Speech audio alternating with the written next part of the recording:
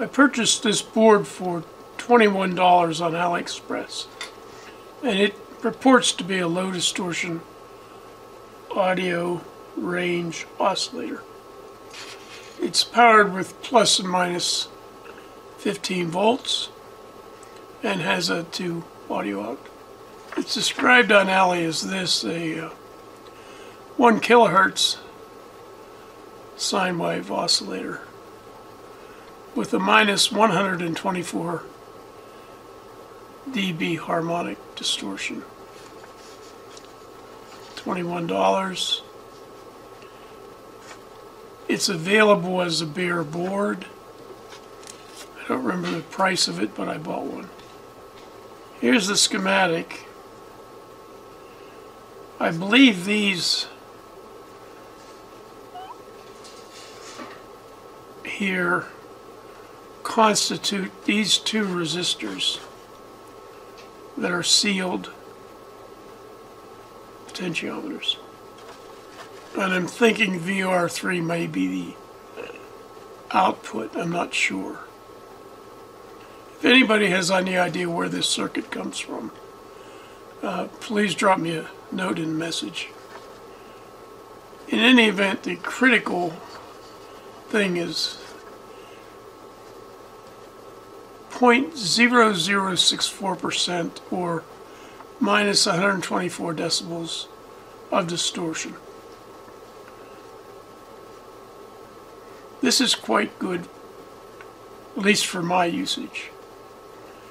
I actually wanted to test some of these JLH69 amplifiers. And to do a really good or significant distortion test, you should have a good audio source. So let's talk about sine wave distortion, what it looks like and how we measure it. So here are two sine waves. Well, not really. Here are two repetitive waves, both of them at nominally 10 megahertz. The upper one looks like a nice sine wave. The lower one looks more like a square wave. Now they're out of sync by about a half a cycle. But there's two waves. One looks good, one does not look good. Let's see what the difference is. Here is the nice looking sine wave displayed on the spectrum analyzer. And I've got markers set up at each harmonic frequency. And you see the nice sine wave has almost no harmonic energy. A little bit is maybe noticeable at 3. Let me turn peak hold here on once.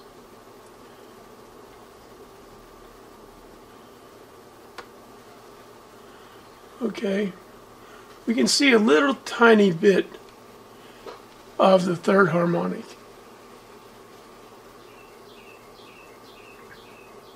So that's what I would call a fairly nice sine wave.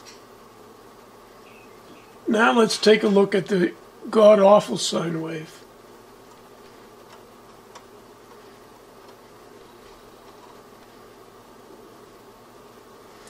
And you see the difference between a nice sine wave and a horribly misshapen wave. Now each one of these peaks represents power,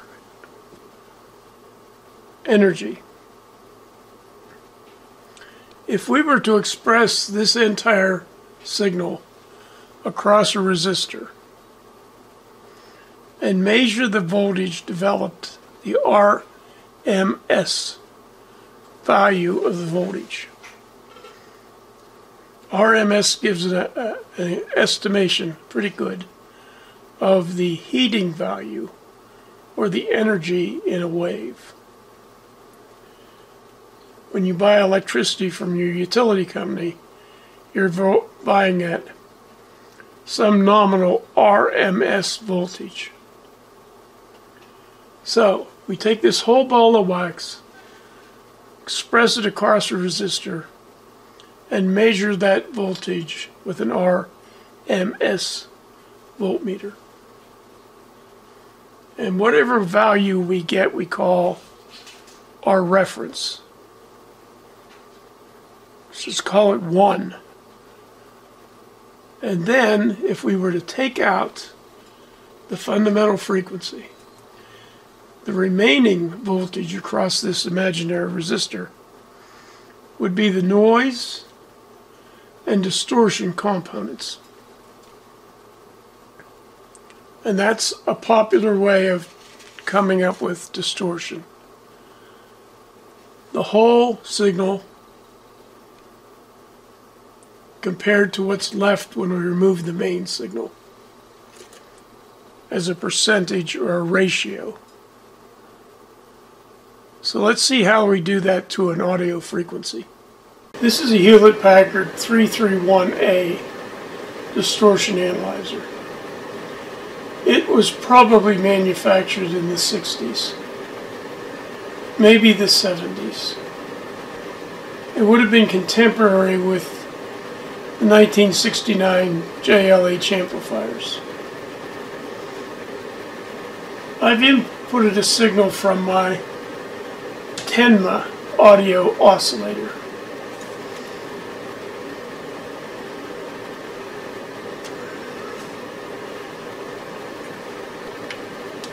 This represents a filter. Now I have the oscillator set for nominal 1 kilohertz, and we're going to measure percentage of distortion.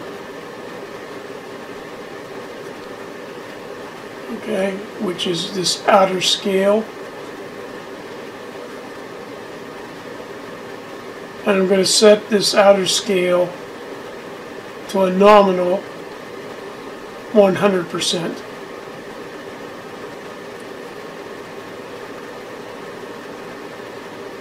And that would be right about there.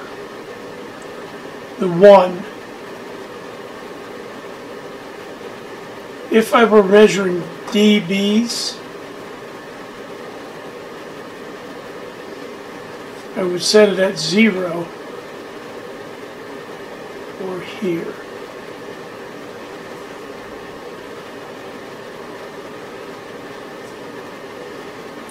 But I'm going to measure percentage, so the reference level will be set to 1, and this equates to 100%. Or the whole ball of wax, as I refer to it. So that's our reference. We'll move over and measure the distortion. Now, to measure the distortion, we have to remove the fundamental frequency. We'll do that by varying the filter. As I approach 1,000 hertz, I'm nulling out that fundamental. And I null it as far as I can.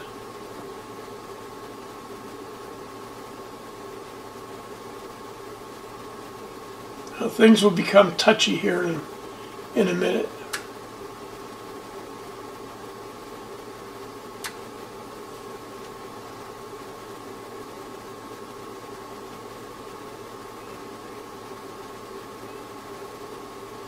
The trick is to watch the needle go down and remember the lowest point. And if you miss it and go back, try to get it lower. So I missed it.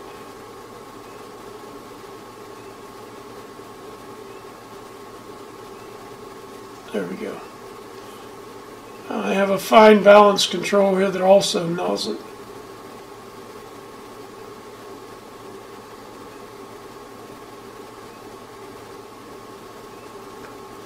It'll be very touchy on the frequency.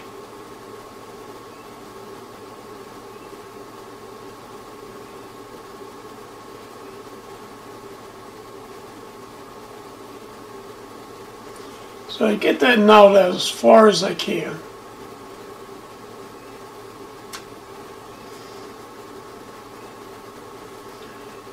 So now the 1 is 0.1%. This is 0.08%, 0.06, 0.05. It's about 0.054%, which is not bad. So that's the measured distortion from my Tenma audio oscillator. It's a matter of getting the filter and the balance to minimize the signal, or to most effectively remove the fundamental frequency. Now, if I wanted to, I could look at the remaining distortion products here, because this output is taken after the filter. Now notice this is a 400 series Hewlett-Packard RMS voltmeter. The total range of this thing is 600 kilohertz. Now let me hook up the little AilExpress board once.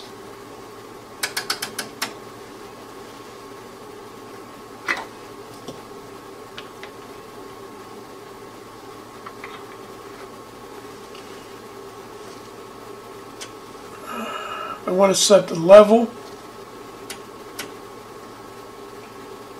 to a reference voltage.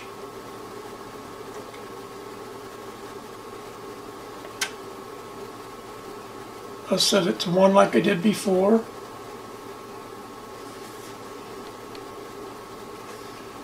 Switch it into the distortion mode.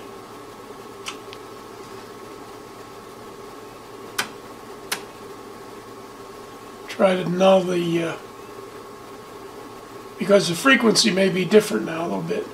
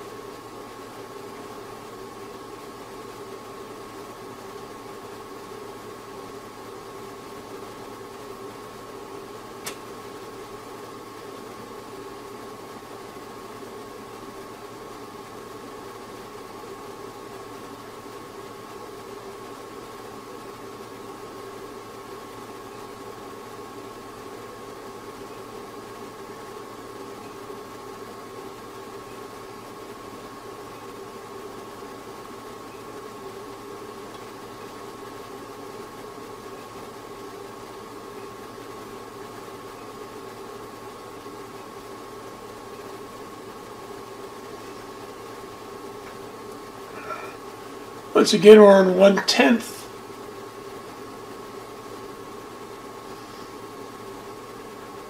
So we're hovering around 0.02.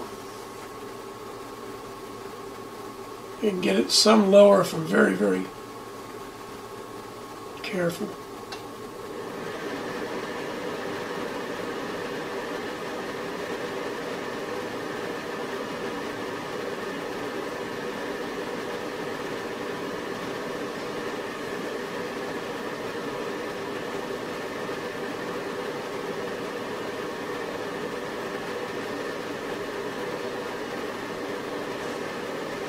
It looks like I can get it around 0.01.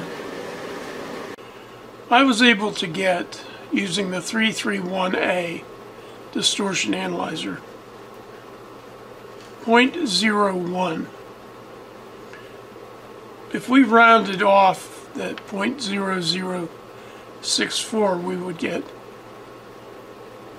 0.01. So it's probably as good as this, or very, very close to it. So let's talk a little bit about this thing called RMS, which stands for root mean squared. The RMS value is determined by measuring the area under this peak from the zero axis up and down. It's not the average and it's not the peak. It's the root mean square. And this area inside the wave, and it's an equal amount above and below, is the energy or the heating value of the voltage when a current flows. We measure 3 different voltages when we're measuring repetitive waveforms. The peak voltage is measured 0 to peak. The peak-to-peak voltage is measured from peak to peak. Assuming the signal is symmetrical around 0, that means peak to peak is twice peak. One peak up here plus one peak down here is 2 times peak. And here you can see this voltage is 2 volts peak to peak, or 1 volt peak. In a perfect sine wave, the RMS value is 0.707 times the peak. If we have a peak of 1, we should have an RMS of 0.707, and we read a little bit more. This is reading 730. That extra voltage is in the distortion component. Let's look at a square wave. This is a 2 volt peak to peak square wave, or 1 volt peak. And the area under this wave is a rectangle entirely full. So the peak voltage and the RMS voltage is almost identical. And if we look here, we'll see that peak to peak is 2, a peak of 1, an RMS of 0.98. We're losing a little bit of voltage by the fact that these sides are sloped ever so slightly. The thing to remember is a 1 volt peak square wave delivers more heat, or maybe more light, than a sine wave of equal peak value. It's the RMS that makes up the difference. The RMS also indicates a distortion component. As I said, if it was a perfect sine wave, the RMS would be 0.707 times the peak. Here it's almost equal to the peak.